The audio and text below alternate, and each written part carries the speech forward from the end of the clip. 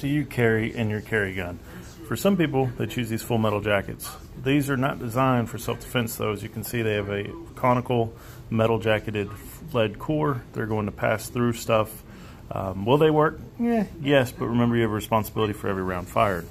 Jacketed hollow points like these HSTs have a hollow cavity. They're designed to expand, which slows the bullet down and limits the potential for overpenetration.